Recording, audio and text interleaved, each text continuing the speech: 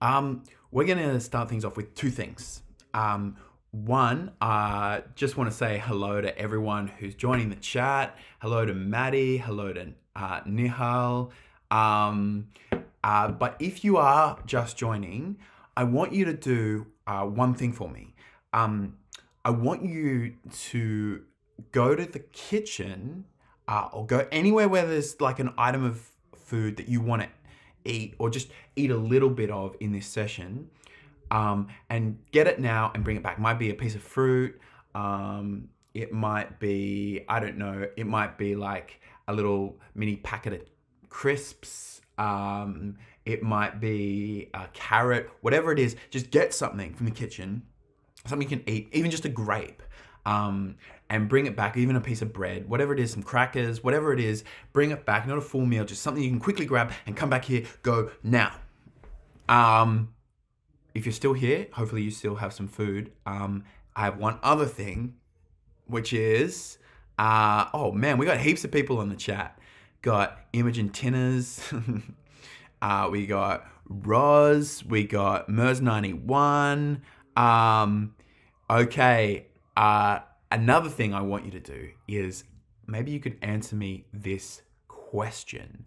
How are similes similar to a Gen Z or Gen Z Californian teen?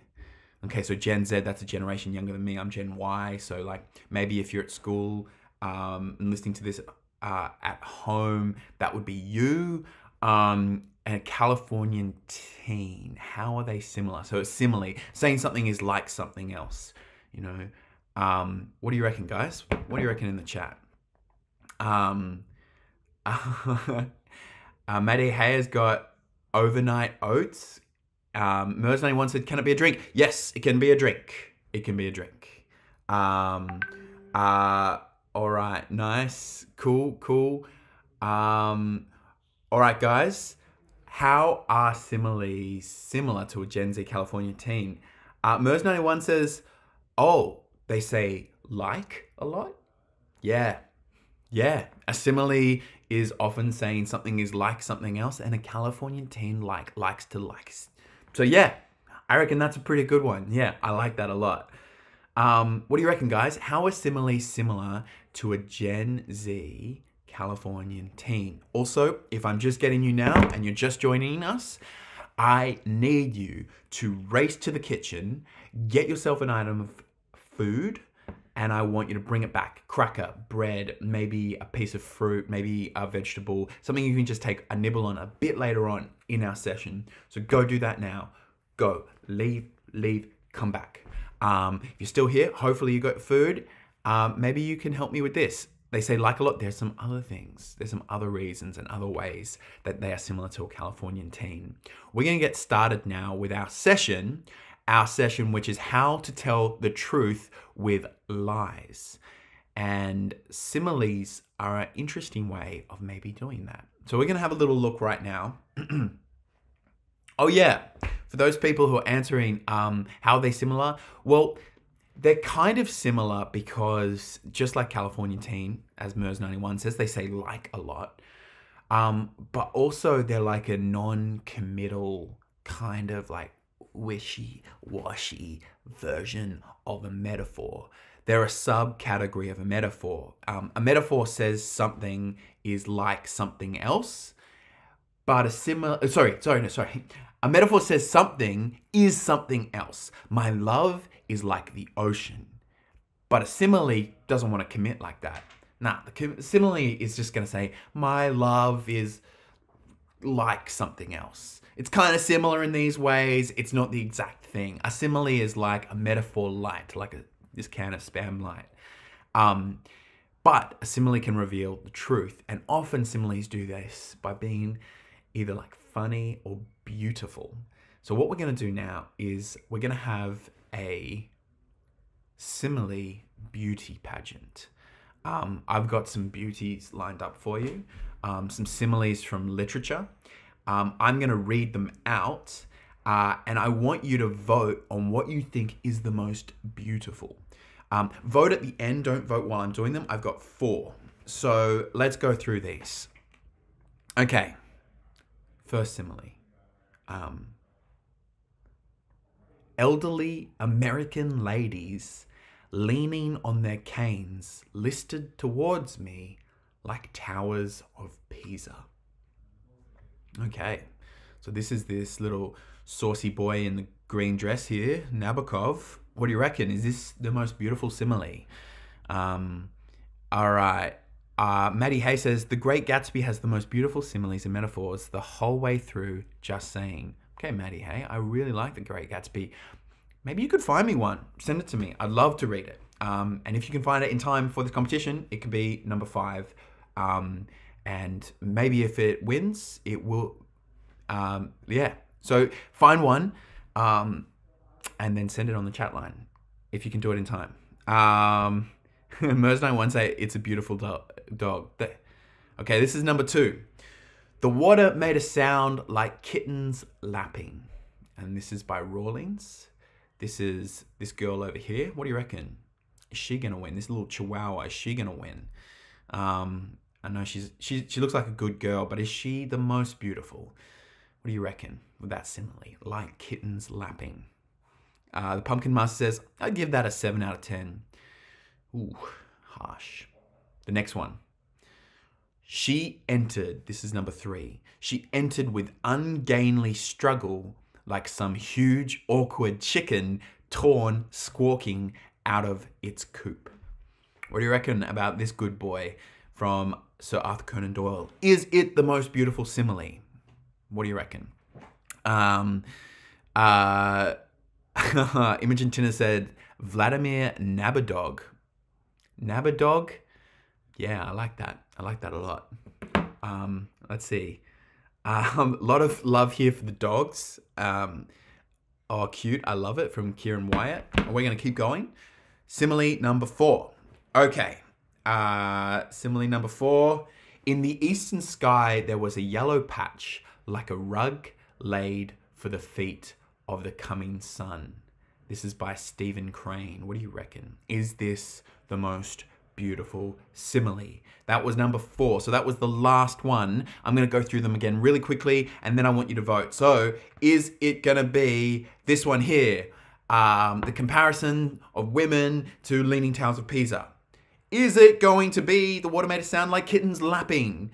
Or is it going to be 3? She entered with ungainly struggle like some huge awkward chicken torn squawking out of its coop. Or in the eastern sky, there was a yellow patch like a rug laid for the feet of the coming sun. Get your votes in now. Let me know what number, 1, 2, 3, or 4.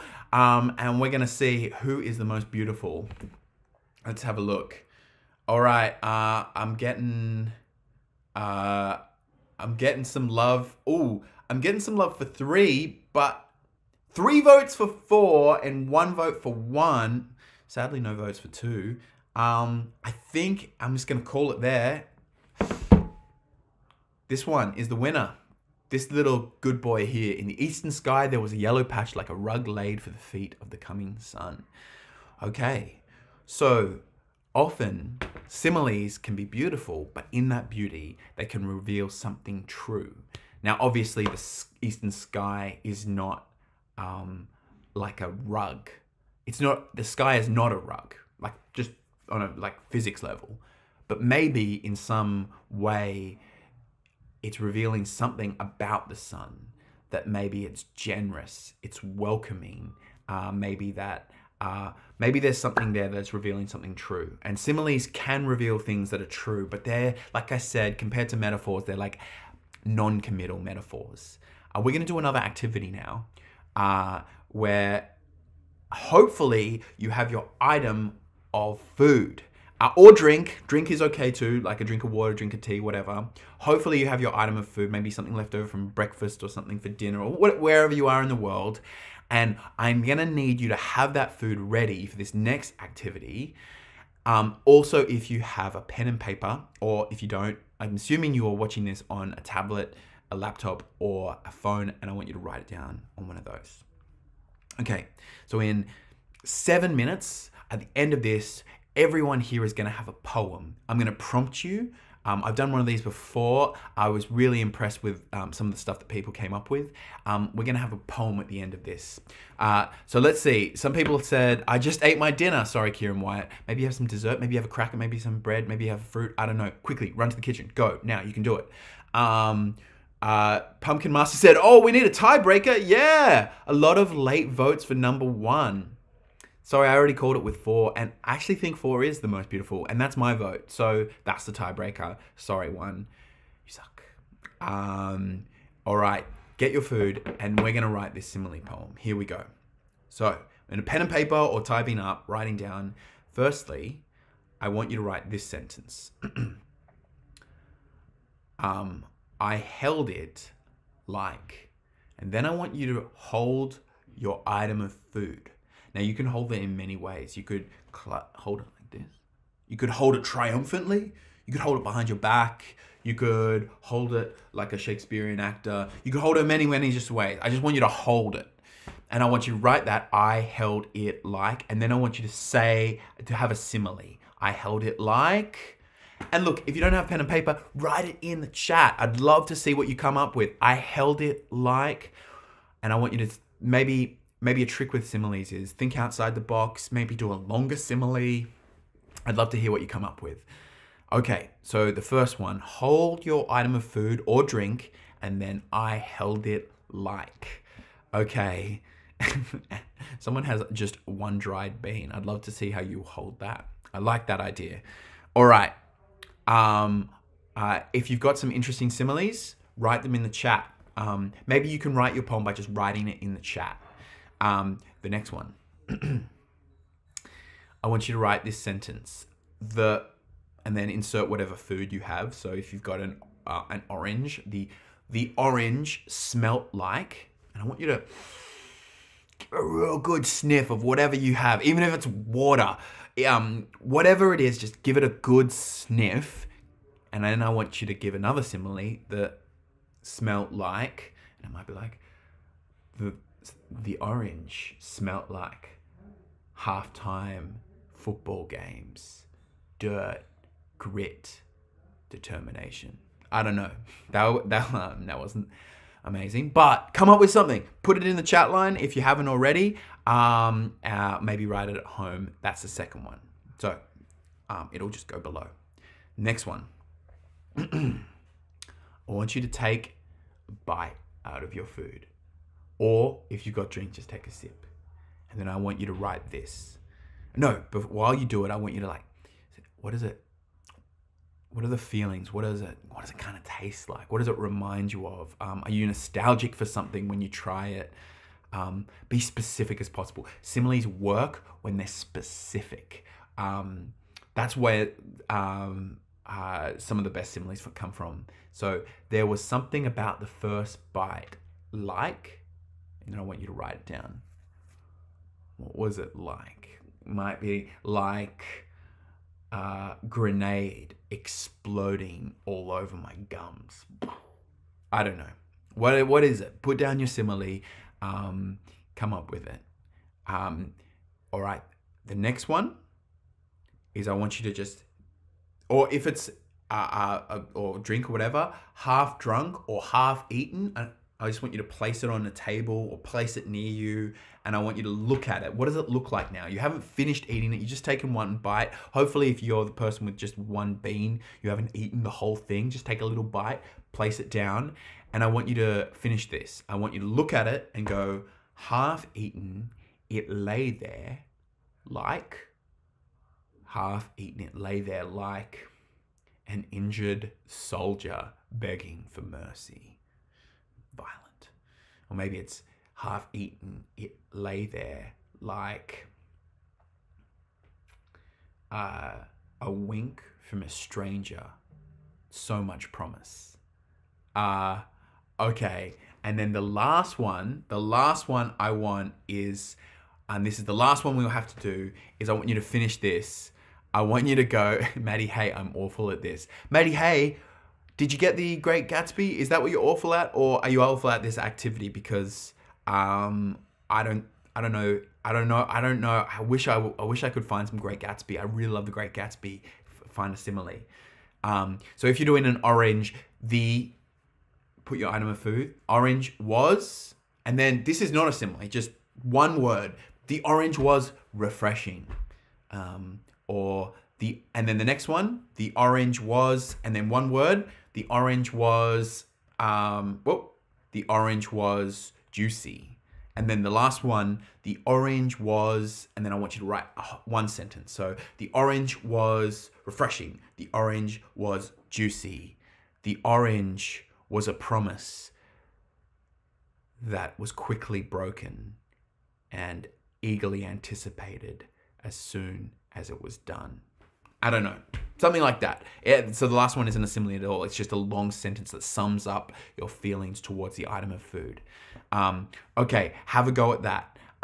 Let me know. Mers91 said, I think first written poems are always awful. Mers91, that's a really, really good point. When I write poems for the first time, they're so bad. People often say there's no such thing as good writing, it's just good editing. So what you've got here is the raw ingredients, no pun intended, for a poem, but maybe you can rework it. Maybe you can edit it, cut a line, add a line, have a little play, or at the end of it, just throw it out completely, go, you know what, I tried, but there's nothing good here. Or maybe there's one good line that you take and put into something else. I don't know. Good luck with that, Matty Hay. Also, good luck with The Great Gatsby. I want to hear a simile from it. Now, if you have or you want to put together a poem, and like I said, there's no such thing as good writing, just good editing, give it a little tweak, give it a little edit, and then send it to me once again at Phil Wilcox. You don't have to, obviously. I'm not your dad or your teacher, but I want to read them. Just DM me, send me the poem, and if you do that, I will 100% give you a shout out.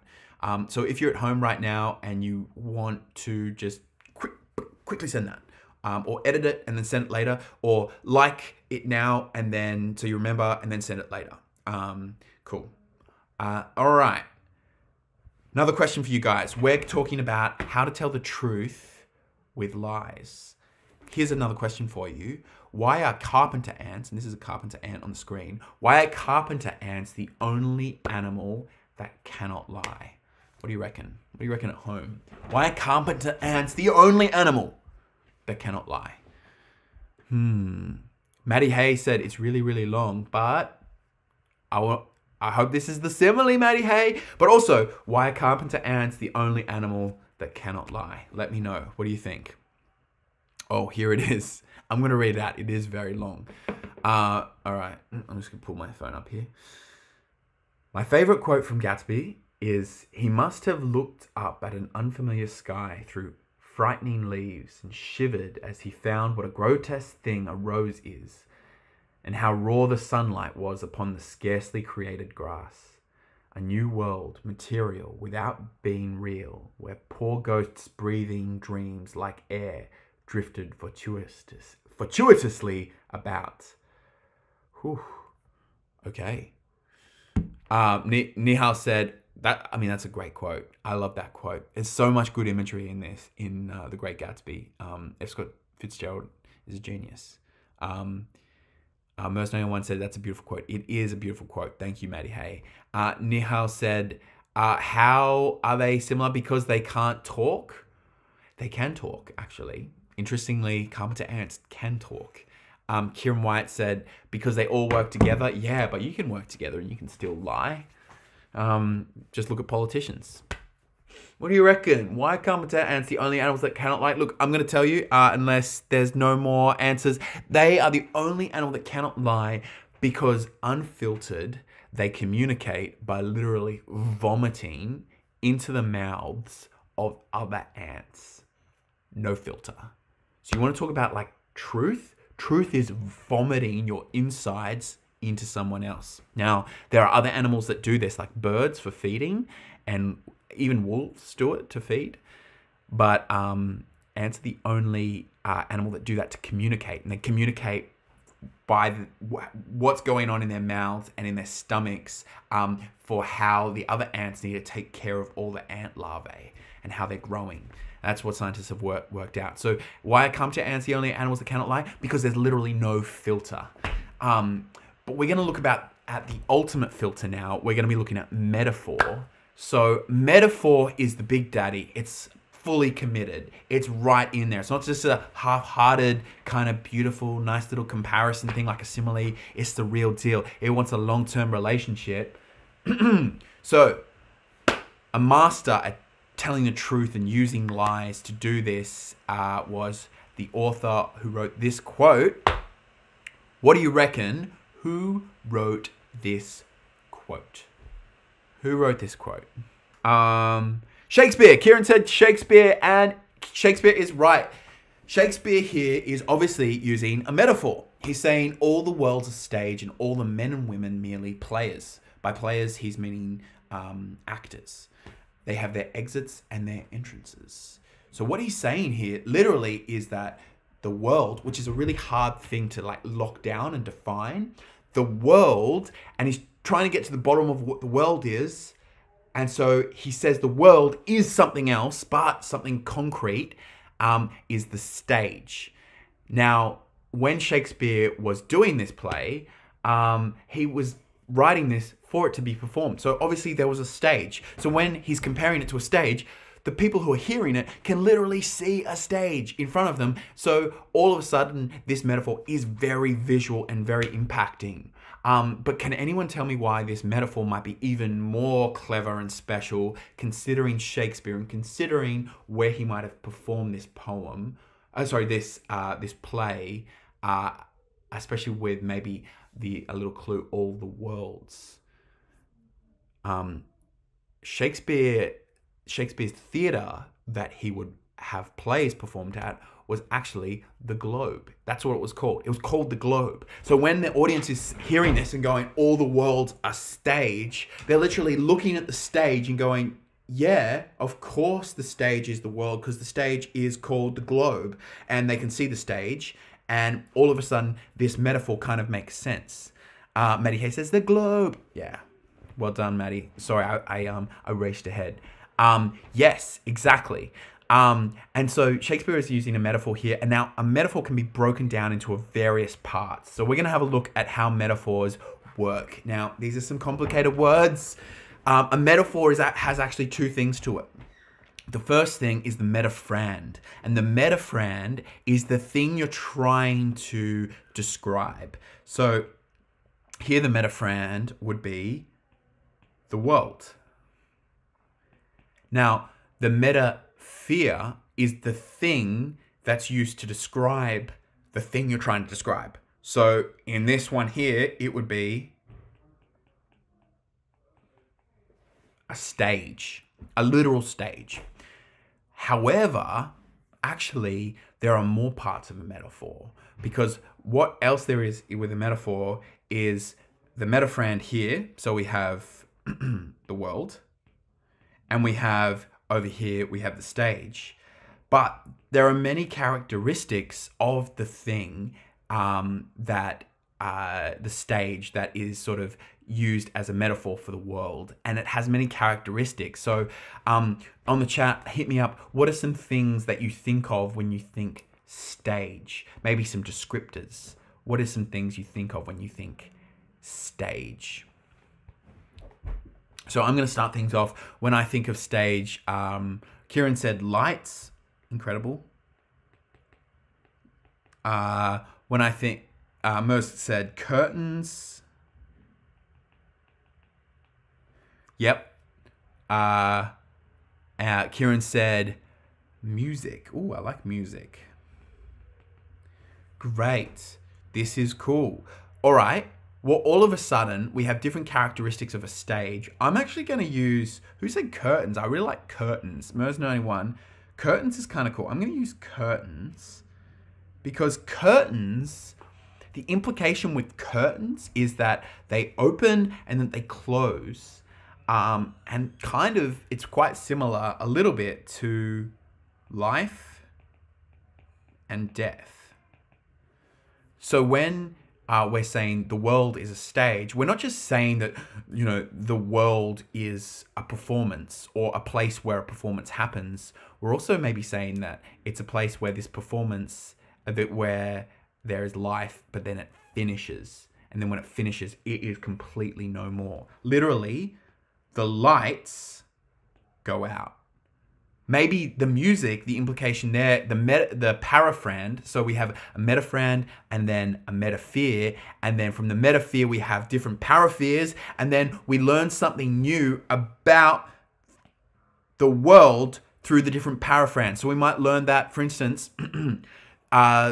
the world has life and death. Maybe it's entertaining and can be lighthearted with music. Maybe we learn that actually it can be kind of startlingly bright, but also dark with the lights. We learn different things about the thing by breaking it up. Now, I want to do our own little analysis of metaphor here. Why someone in the chat line, I want you to come up with, we're going to come up with a metaphor for what you are like in the morning. So on the chat line, think about what you're like in the morning, and then I want you to try and think of a metaphor for it. So for me, it will be Phil in the morning is a bear with a headache. That's what I would come up with. So my metaphrand would be me in the morning, and my metaphor would be me with a bear with a headache. So can someone come up with what is going to be their metaphor? What is going to be the thing that the metaphor for what they're like in the morning?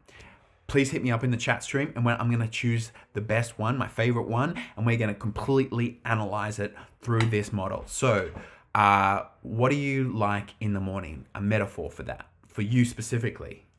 You specifically. Okay.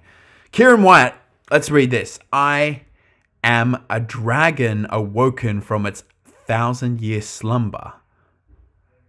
You said that's not a metaphor? Yes, it is a metaphor.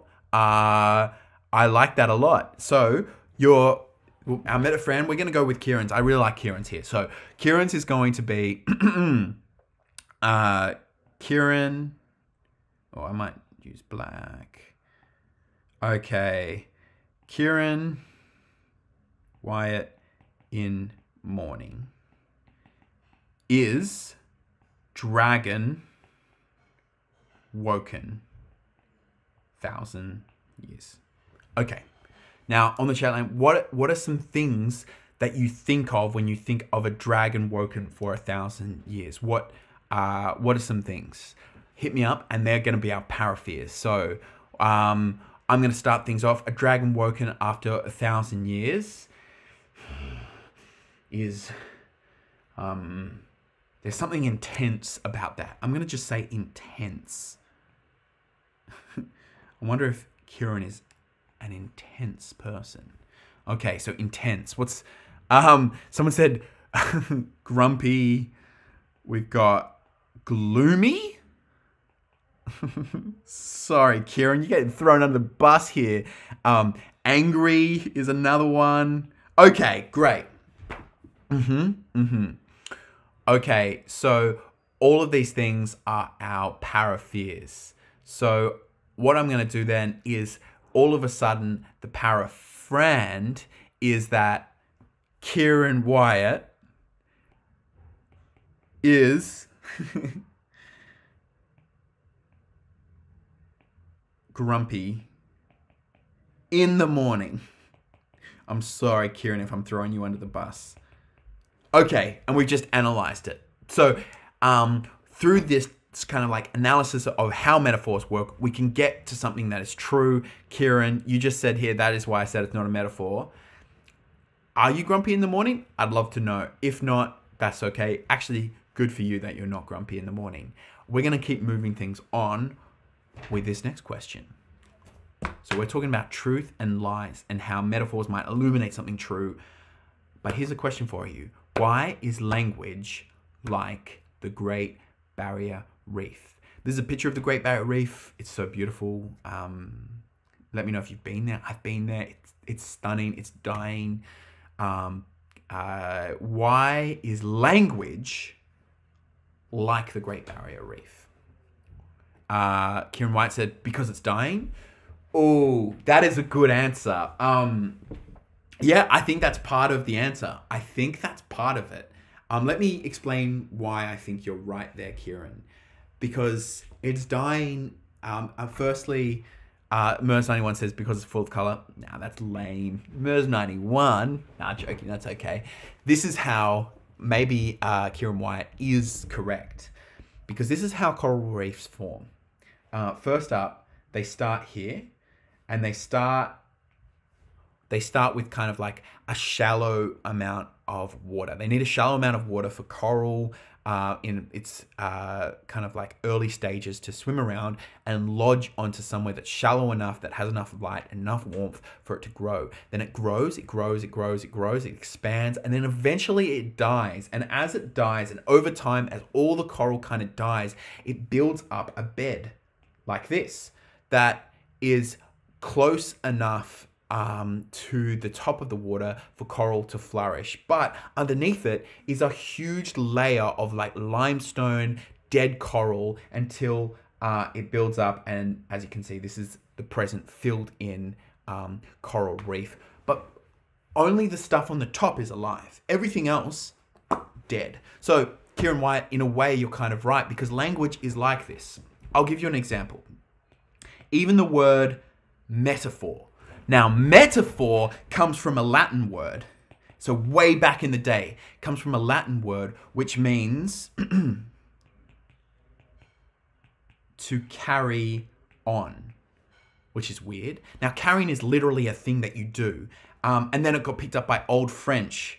And then to be metaphor, but with an E at the end, and it means something similar to carry on, but it's not carrying anymore, it's to move on. And then until we get metaphor now, which describes something as something else.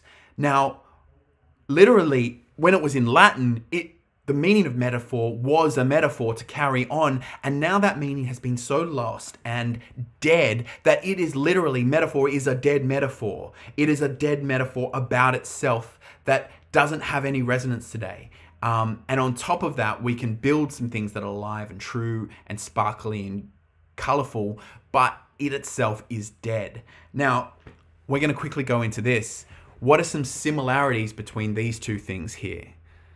We've got a 1984 original Macintosh computer mouse, and we've got a real life animal mouse.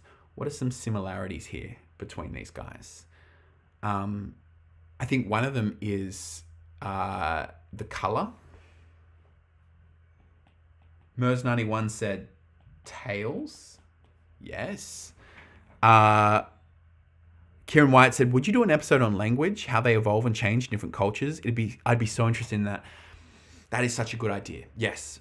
The study of kind of languages is linguistics, and specifically you're talking about etymology and how words have their origins. I would love to do that. I'm just going to finish this session real quickly. Imogen Tinner said, I agree with Kieran. Thanks, Imogen Tinners. Tails, color. Another one is like a little bit of the appearance of the mouse as well, I think. Nihal says same. Guys, I'm going to do this. Next week, it's happening. You called for it. Linguistics and etymology, we're going to do one. Yes, I love that. Appearance.